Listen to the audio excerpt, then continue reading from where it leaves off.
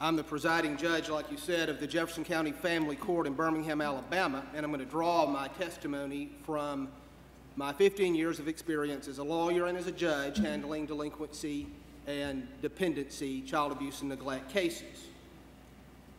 I'm here to ask you specifically to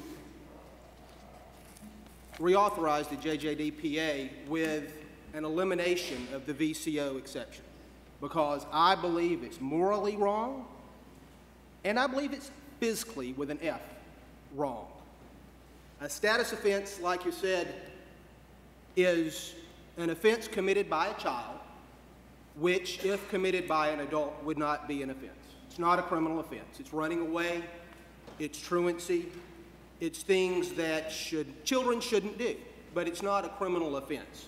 Federal law already prohibits the incarceration of children for committing status offenses. However, there is a provision, there's an exception called the violation of the valid court order exception. I would typically take that type of a child as a judge, and I would place that child on probation. And Chairwoman McCarthy, unlike you referenced, I might incarcerate that child for any violation of a court order, not just the commission of a new offense. I would oftentimes order a child to properly conduct themselves, and whatever that means, and a violation of that order could result in incarceration. I know I'm not the only judge out there who has done it. I know that it's rampant throughout the state of Alabama and throughout the country. I would put those children in jail. Professor Sherman mentioned detention, and Chairwoman, you mentioned detention. I think a better word is jail. I've attached a couple of photographs to my written testimony, and I think that sums up what these children throughout the country face. They're sitting in a cell with cinder block walls, with bars, with a stainless steel toilet with no lid, with a bed, with a mattress that may be 2 or 3 inches thick, and that is a jail. That's not a detention center. I want to mention one child in particular that I placed in a detention center, in a jail, and her name was Katie. Katie first came to me when she was about 11 years old. Her mother filed a beyond control petition, an ungovernable petition, because Katie had been drinking, Katie had been smoking, Katie had been doing some things that 11-year-olds shouldn't do. Well, in all of my infinite wisdom, I placed this child on probation and ordered her, among other things, to properly conduct herself. Well, Katie didn't properly conduct herself, and subsequently spent one of the next 4 years, spent an entire year in a juvenile prison, in a juvenile correctional institution. That didn't solve Katie's problems. What we found out after the fact was that when Katie's mother filed that petition, Katie was being sexually abused by her brother, stepbrother, who lived in the home with Katie and was currently abusing her. Katie's parents didn't do anything to stop the sexual abuse. My incarceration of Katie didn't solve Katie's problems. I shouldn't have had that option, and it's that simple. Katie doesn't just live in Alabama. Katie lives in New York, and she lives in New Hampshire, and she lives in Tennessee, and she lives in Texas.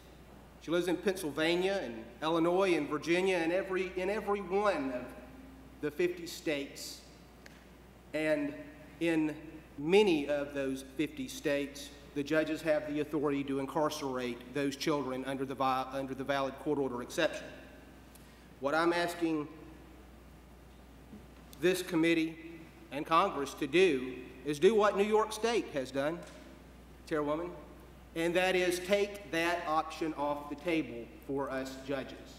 Take away the easy way out. Don't let us incarcerate those children. It costs approximately $150 per day to incarcerate a child in a detention center in the state of Alabama. It costs closer to $200 as a national average. It costs much less to use one of the alternative programs that the professors have talked about and will talk about, and you have better results. Finally, I want to add that what I'm discussing is 99% philosophy. We didn't make these changes because we were ordered to in Birmingham. We came to realize that what we were doing was wrong. Like I said, it was expensive, it was morally wrong, and it took a change in court philosophy. We realized that when we locked up those kids, they met criminals, which they weren't in that detention center, and we realized that we reinforced the belief that they were worthless. We wanted to stop being part of the problem and start being part of the solution. I would ask this committee to vote in favor of reauthorization with the elimination of the VCO. I would ask the committee to support improvement in the conditions of confinement for those kids who do have to be incarcerated. And I would ask the committee to support the collection and analyzation of data, because if we don't know what we are talking about, then we don't know what we need to do. And that can only be done with data.